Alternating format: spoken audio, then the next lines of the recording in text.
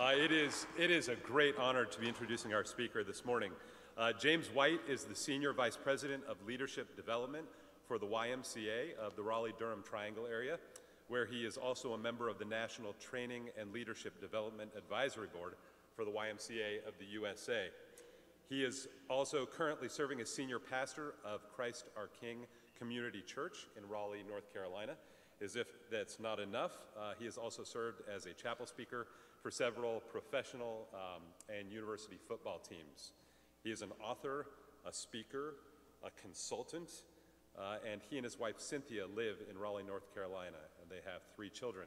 And I really mean this. I wish every single one of you could have the opportunity to meet and talk with James.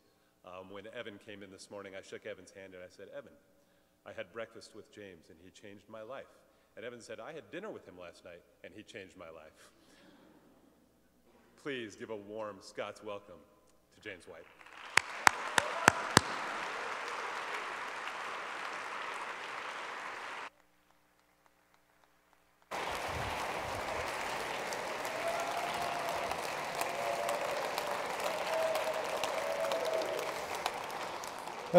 Good morning.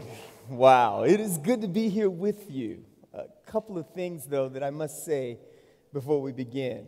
I was asked this question. I was asked, do I still get nervous when I speak? And I've been traveling and speaking now since the 90s. And I said, you know, in answering that question, I didn't have time to go in detail, but I'll let you all know since we're friends now. One of the things for me is there's a certain kind of nervousness I don't have anymore.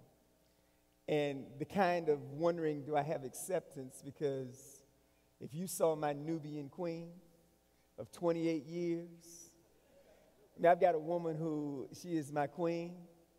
Her beautiful brown skin brings the reality of the grace of God in a fresh new way. Because the only way I could have pulled a fine-looking woman like her, a little short, bald-headed guy like me, there has to be a God. Some of you know those situations where you look at her and you see him and you go, oh, there's got to be a God. No way. So I have full confidence in light of my acceptance. And then I do have 3 wonderful children who are now adults, 21, 22, and 25 years old. So I'm in an interesting space, but I'm still nervous. And I'm nervous because now there's a different kind of nervousness, and there should be whenever you are communicating truths of Scripture. And especially when you're communicating in some of the times that we live in. One of the things for me that this is my first time on this beautiful mountaintop of Lookout Mountain. And there's a beauty that is majestic that can almost cause you to forget about some of the realities of the world. I can only imagine that. And yet we can't forget about those realities. When we see the image, again, of what is a city that is a city whose narrative is a narrative of romance, a narrative of love. But now there's an image of military presence, and there's an image that has forever changed the way we will probably see Paris. Very similar in the same narrative that we have with 9/11. Some of those same emotions and feelings are there, where terrorism is not confined to that one place, but to have over 127 people die and 99 critically wounded, and a fear now that penetrates that reality. That even though we're here in this secluded place, I am glad because of technology and the world that we live in, we cannot remain secluded. Then when you think as well, while at the same time, and unfortunately, some have placed these 2 moments in the same space, but at the same time, when I knew that I was coming to speak here, I thought it was interesting and ironic in light of the story of our national narrative of what happened when a group of young men who sometimes we casually call leaders, but who perform for us week after week, but who understand some of the economic realities of a university system, and therefore at Mizzou, in order to speak into some of the issues of social justice, they decided to do the unthinkable. And they decided that in our world that sometimes economic strategies bring change much more than philosophical discussions. And so these football players decided that no, we will not play when athletes put their scholarships on the line. And coaches as well understand that. And so now as a result of that one act, now there's a buzz across the nation as well. As a result of an act of saying, no, we will risk $1 million being paid per game. And it makes you wonder because others now are chiming in and others are now staging protests and realities. And so these are interesting times for us to live in. Historic times, and that seems like overused rhetoric all too often. But I wonder for us here, if we understand that these are moments, that they're difficult moments. And I wonder if we understand that, yes, I'm sure right now it might be hard for you to listen because the voices of procrastination are probably peering in very loudly because we are in November. Why didn't I study? And you're saying, please, James, no offense, but I'm out of here when the time is up. Because right now, even though this is a Christian college, many of our faculty are not agents of grace when it comes to the academic realities that we have. This morning, I want to take us to a text, a familiar story that really does deal with this whole idea of how can we learn some lessons in the difficult moments that can often determine our destiny. Mark's gospel is an appropriate place. It's the shortest of all gospel accounts. He's writing to people who are being persecuted, and therefore they don't need all the longevity and the details possibly that Luke the physician might give. And so Mark goes to this moment that we find in several of the other gospel accounts, a familiar moment, but in Mark chapter 14, beginning at verse 32. And they went to a place called Gethsemane. And he said to his disciples, sit here while I pray. And he took with him Peter and James and John, and he began to be greatly distressed and troubled. And he said to them, my soul is very sorrowful. In other translations, my soul is exceedingly sorrowful, even to death, even to the point of death. But I need you to do something. Remain here and watch. And going a little farther, he fell on the ground and he prayed that if it was possible that the hour might pass from him. And he says, we see and we peer into his private prayer, Abba, Father, all things are possible for you. Remove this cup from me, yet not what I will, but what you will. And he came and he found them sleeping. He said to Peter, Simon, you asleep? Could you not watch for 1 hour? Watch and pray that you may not enter into temptation. Simon, I know you want to. The spirit, the will is willing, but the flesh is weak. And again he went away and he prayed, saying the same words. And again he came and found them sleeping, for their eyes were heavy, and they did not know what to answer him. And he came a third time. He said to them, are you still sleeping and taking your rest? Is it not enough that the hour is coming, the Son of Man is being betrayed into the hands of sinners? Rise, let us be going. My betrayer is at hand. This text brings reality that often we don't have. It is always strange to me and somewhat ironic that the Christ of Scripture seems to be much more human than we are. It's always interesting to me that the Bible is written in such a way that you see more truthful moments from Scripture than sometimes you even hear from our lives. And now we have a chance to see Jesus in a moment that few heroes would ever want recorded. We see Jesus in a moment that is a difficult moment. Even in the very beginning, it's interesting. And again, the Scripture is written in such a way that sometimes words have power and words have meaning. But the first thing you see here, which is strange, is Jesus in a place of pain. And this place of pain is a place named Gethsemane. This is that difficult moment, but even the name of the place is ironic. It means olive press.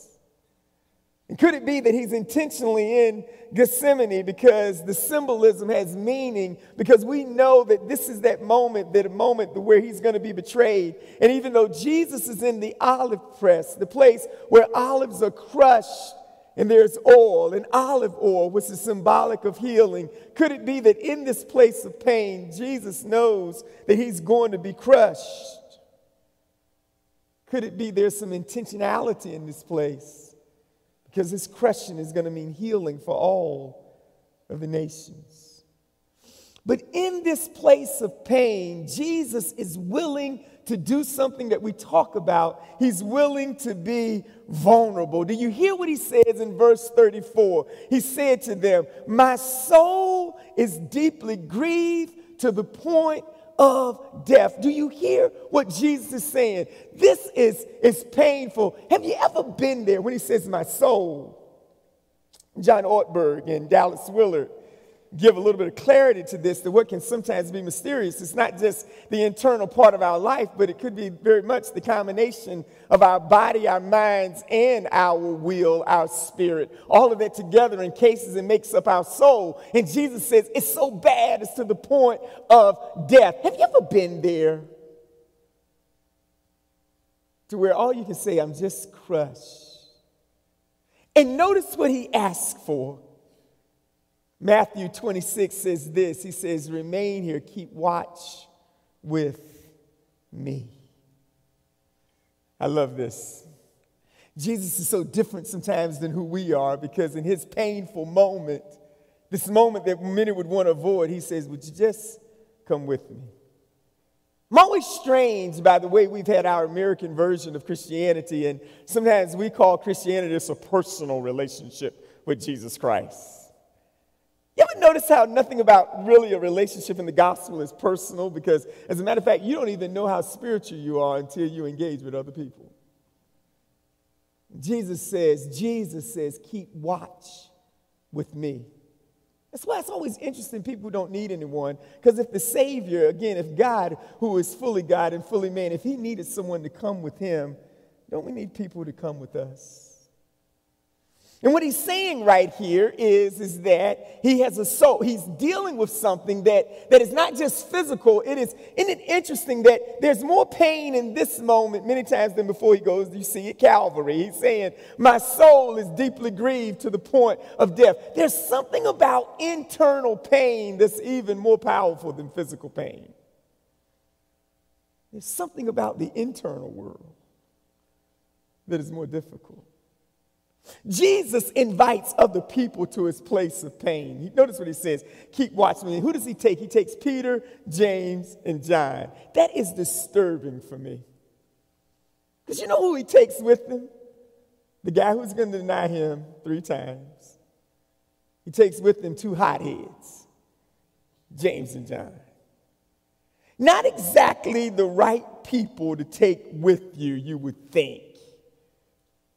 Not only that, but then the Bible says, you notice here in the text, he comes and he finds them sleeping. Now, this is always curious to me, because if I need you at my worst moment, I'm at least expecting you to stay awake. They are snoozing. And you know what's so incredible about this story? He goes 1 time, he comes back a 2nd time, and then 3 times. Isn't it interesting that we serve a Savior who draws us near even though we're unfaithful and fall asleep? In our place of difficulty, in our difficult moments, I wonder if we invite other people. There are no perfect people. They're mostly unlikely people.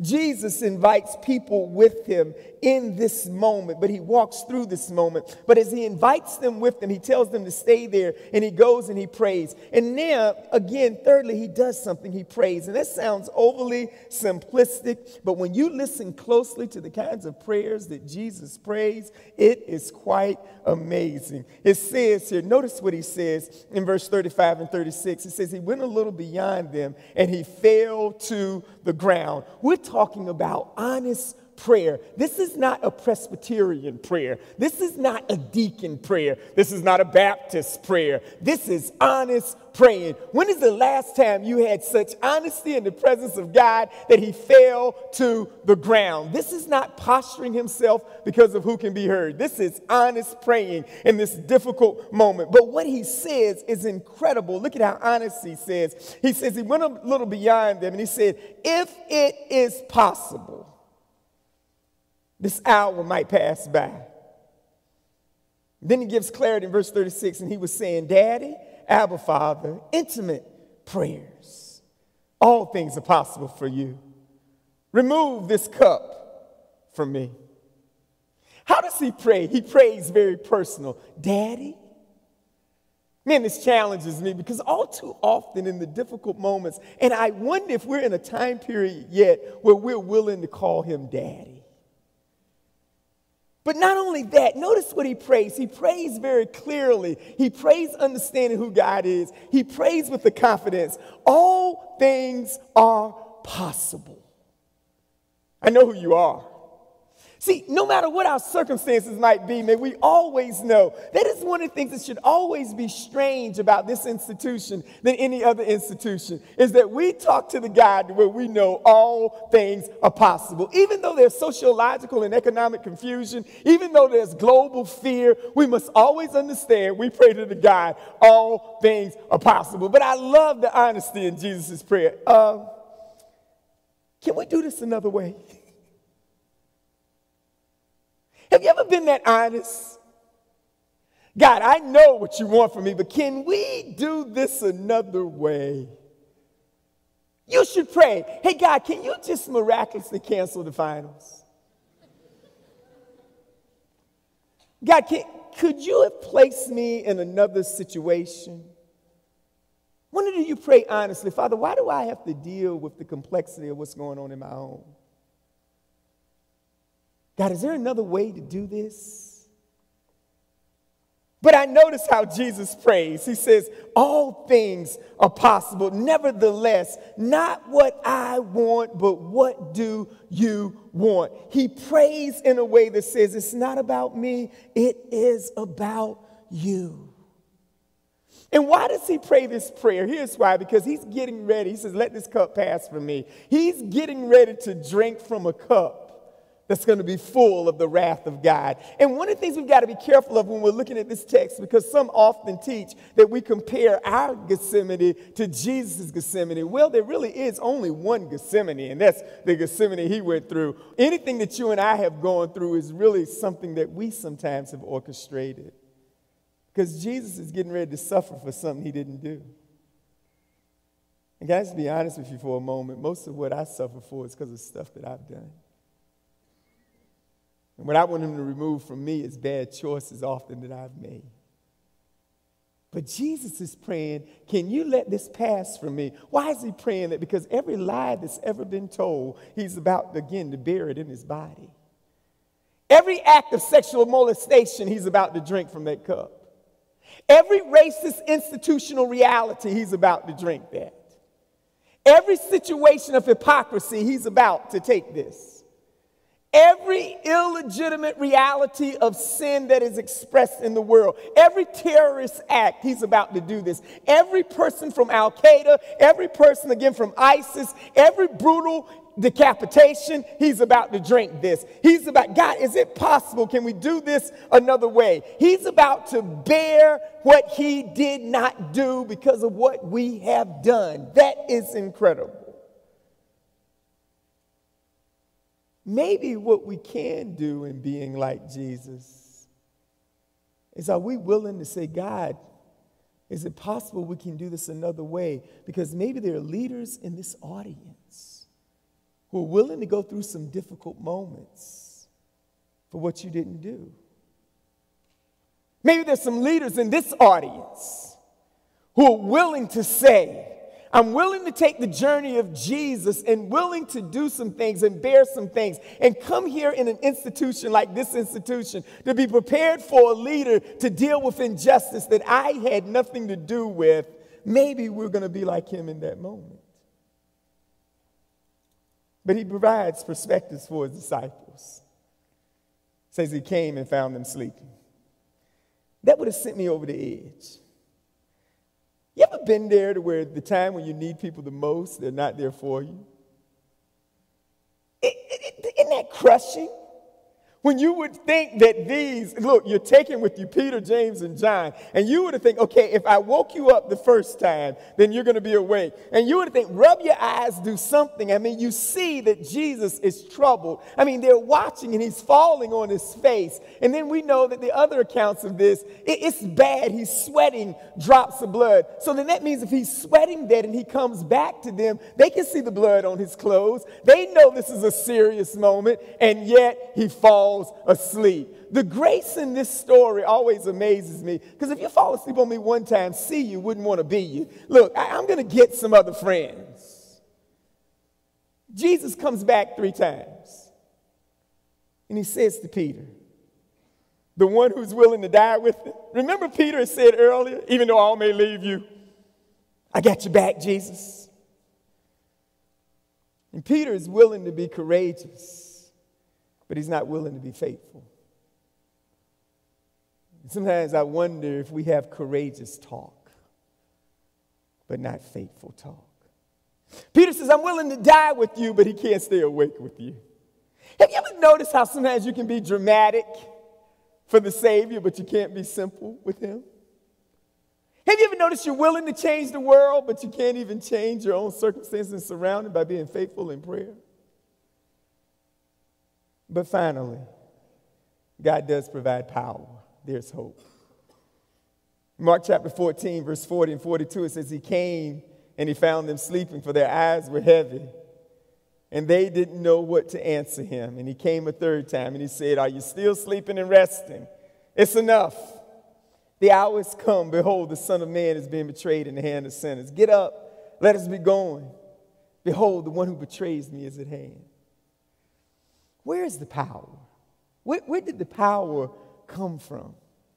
See, even though his disciples are not faithful, he doesn't quit. Oh, I love that in the text. Because you know what that means to me? Even when we're not faithful, God's not going to quit. Even when we blow it as his people, he doesn't quit. He stays with his plan. He stays with the hope. He stays with what he has to do. There is power. Where did the power come from? You got to remember that it may seem like he's alone, but he's never alone because he calls him Abba, Father. There was another place in the text where I saw some things as well, and it's interesting here, but he stays with them knowing that all of them are going to leave him, and he still comes back to them. But there in Luke's gospel, there was something strange that appeared to me. In Luke chapter 22, verse 43, it says, and there appeared to him an angel from heaven strengthening him. In Luke 22, verse 43, that verse always said to me that, sometimes you feel like God is always just running late. I want to go, angel, why didn't you come so that he didn't have to go in the garden? He could have used some strength long before the garden happened. But that's when you begin to realize that when you look at the word angel in the original language, it means angelos, it means messenger. What is it the angel did to strengthen him? It was simply a word from God. That was what strengthened Jesus. It was a message from God. I don't know what the message was, but here's good news for you and for me, because I've wondered, why doesn't God often send an angel rather than my having to go through the difficult moments? And God says, I've sent something a whole lot better. I've sent a completed word from me. Now that sounds trite. That sounds okay, the Bible. No, can I just tell you something? In the difficult moments that we face, we've got something even better, because not only do we have the Word of God, but as we go through the difficult moments of our testing and of our time, we've got the Spirit of God indwelling us. And I thought, even as I look at this story, Jesus is still up to allowing us to have something that even he didn't have. The very presence of God at work in us. See, it's when we walk through these difficult moments that we experience, I believe, these designed moments that God intended for us. So what's the application of all of this? Can I just suggest that you're smart enough to figure it out? Can I just suggest, I don't want to insult you with simple, because I believe this morning there's some application for you as Christ followers.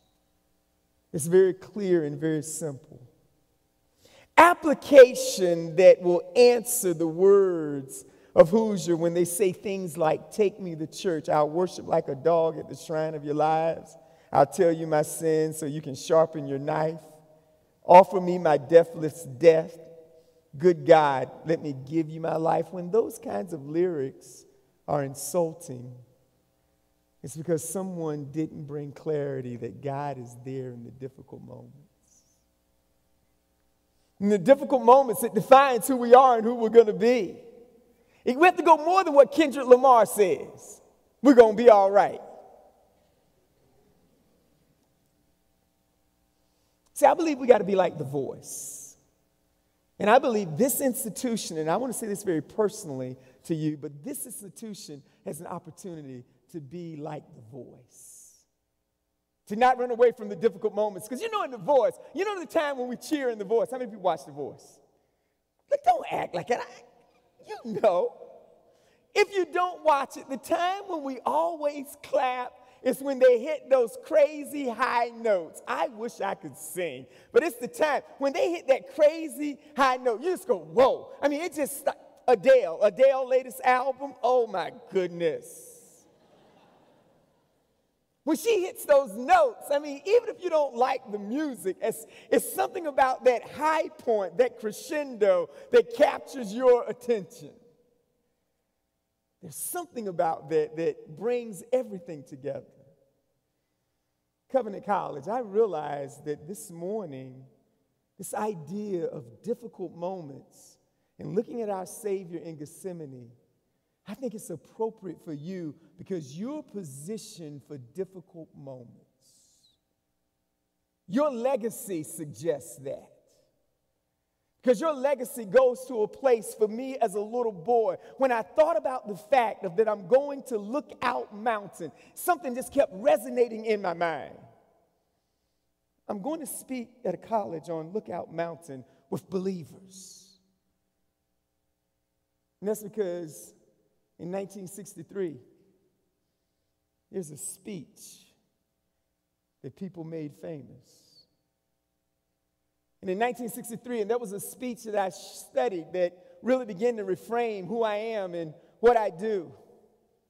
And in that speech, there was a crescendo moment in 1963 as Martin Luther King gave his speech. And I remember memorizing parts of that speech as a little boy. I remember studying that part of speech as a little boy. It is a rhetorical moment that, again, has shaped American history. And let me read to you the part that was the crescendo, that if you go back and look at the video, it was the crescendo of when the crowd begins to yell. King said these words, could it be? In 1963, these words, he said this, and this will be the day, towards the end of his speech, this will be the day when all God's children will be able to sing with new meaning. My country, 'tis of thee, sweet land of liberty, of thee I sing. Land where my fathers died, land of the pilgrim's pride, from every mountainside let freedom ring. And if America is to be a great nation, this must become true. And so let freedom ring from the prodigious hilltops of New Hampshire. Let freedom ring from the mighty mountains of New York. Let freedom ring from the heightening Alleghenies of Pennsylvania. Let freedom ring from the snow-capped Rockies of Colorado. Let freedom ring from the curvaceous slopes of California. But not only that, and ironically enough, he moves to a point that the audience probably did not expect, because all of those mountains are majestic. But let freedom ring from Stone Mountain, Georgia. Let freedom ring from Lookout Mountain of Tennessee. Let freedom ring from every molehill of Mississippi, from every mountainside. Let freedom ring. Let freedom ring from Lookout Mountain of Tennessee. our Savior went through difficult moments that defined destiny. It was our destiny.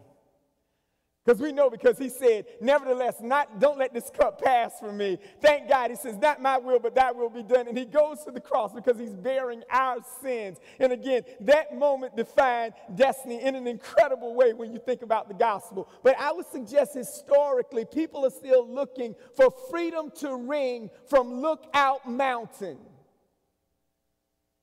And you are that legacy. Whether we realize it or not, just as majestic and mysteriously enough, you're here at this university because maybe you're the generation to go through the difficult moment that will define our destiny in a whole new way. Let freedom ring from Lookout Mountain in Tennessee. We know that freedom will not ring because of a flag, but it will ring because of a cross. We know that. You know that.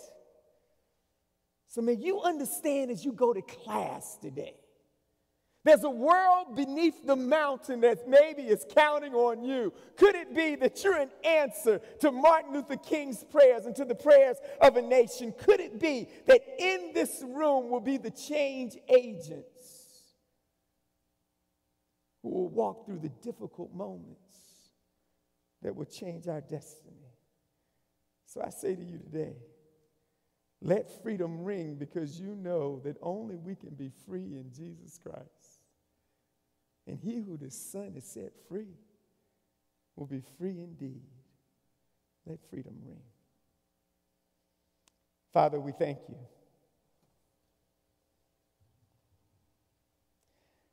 That in your difficult moment we see honesty and vulnerability. God, I pray right now that in this space, on this campus, that there's a legacy of the gospel. And that gospel will meet the answer and respond to what was said in 1963. Let freedom ring. Maybe for some of us, we need to be honest today. If it's possible, would you let this pass from me? But nevertheless, not my will, thy will be done. I pray as we leave this place, we walk in the spirit of thy will be done. And your will is understanding that it is only through Christ, that he is our hope. He is our place. He is our person. He is our freedom. Thank you, God. Thank you that he said, thy will be done. And we say that today. And it's in the name of Jesus. In his name, may we walk out of here with courage and confidence and constructing a new reality.